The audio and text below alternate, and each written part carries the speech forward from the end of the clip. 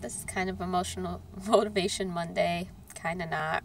I'm going kind of off my blog post a little of just when you don't feel like doing something, when it doesn't bring you happiness, and it just like drains your energy, and you just dread it.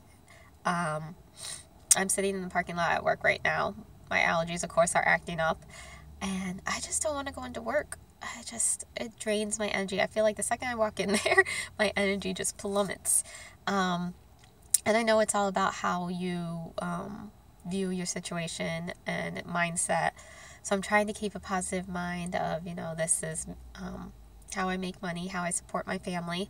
I am currently looking for a new job, so I'm trying to change the current situation. It's just hard, and I just feel drained right now, even just sitting in this parking lot knowing I have to walk in there.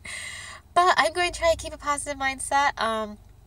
This brings me money. There are worse jobs, I know that, so definitely that. I can keep that in mind. I can picture some of those worst jobs. And just try to look at the positive of it.